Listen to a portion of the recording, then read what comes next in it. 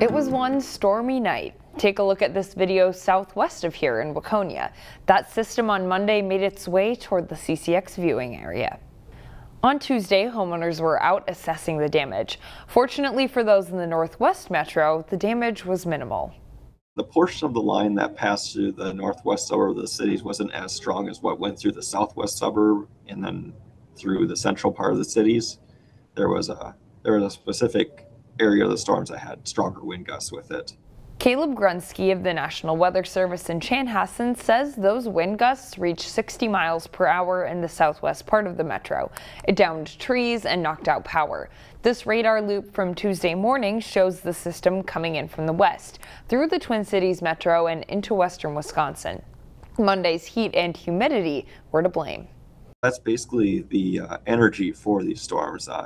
Having a very warm and moist environment allows for a lot of atmospheric instability, which is what the storms feed off of. So having a lot of that in place means you can usually have a lot stronger storms. Grunzke says to expect more comfortable temperatures for the rest of the week, though there is rain in the forecast for Thursday. Find more local news stories at ccxmedia.org and follow us on social media.